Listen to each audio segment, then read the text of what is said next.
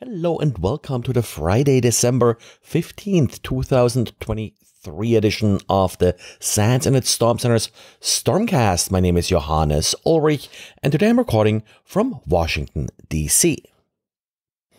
Ever wanted to deploy our DShield Honeypot and experiment with it, but had issues getting it to work at home in your home network because, well, your ISP sadly doesn't give you a fully routable IP address.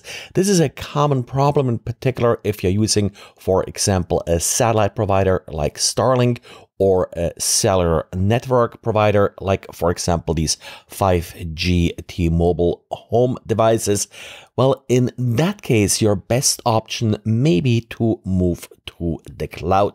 We had for a while for Azure a Terraform script in order to deploy the Honeypot. However, things have changed with the Honeypot, have changed with Azure, and there were some problems getting that set up. Thanks to one of our undergraduate interns, again, Michael Smith, for updating the instructions and not only getting Terraform to work again for the DShield Honeypot, but also to offer a couple of troubleshooting steps in case you're running into any problems and how to bypass some of the common issues that you may run into. And early on Thursday, some users of Ubiquity Unifi camera products did report that they were able to access other users' cameras. They usually became aware of this by receiving notifications like, for example, motion alerts or doorbells being used from these other users. And when they then logged into their Ubiquity account, they did see other users' cameras as part of their account, and they had full access to these cameras. Ubiquity has by now posted a brief notice, a little bit explaining what happened here. Apparently, some cameras were assigned to the wrong account, which then led to them showing up in the other user's account when they logged in, and also the notifications being redirected.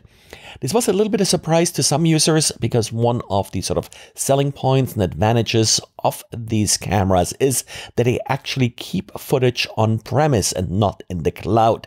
However, Ubiquity does maintain a portal that allows remote access to these cameras, and which user has access to what cameras is regulated by access controls in this portal, which apparently were mixed up for about 1,000 to 2,000 different users.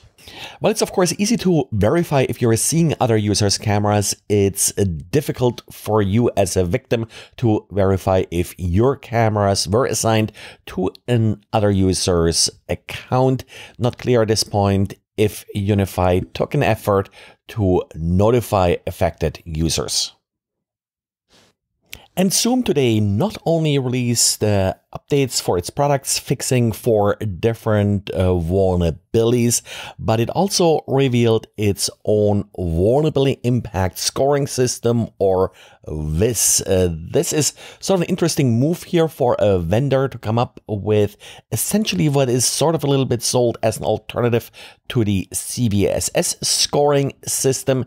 They do describe this vulnerability impact scoring system as an open system, so everybody is free to use it, but Zoom does essentially own the system and does define sort of how it works. That said, one of the selling points being offered here is that it's more flexible and more adaptable to a particular organization's needs.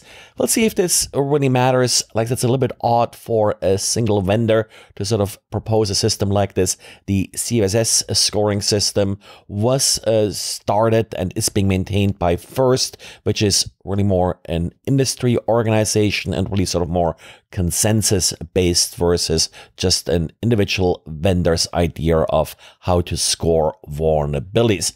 The approach overall doesn't really look bad. Like I said, we'll have to see if people will find this useful.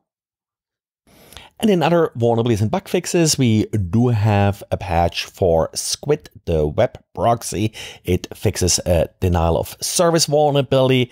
This is not affecting the default configurations. You do have to configure the follow X forwarded for feature. And in that case, a large X forwarded for header can lead to the denial of service. And well, that's it for today. Thanks for listening, and talk to you again on Monday.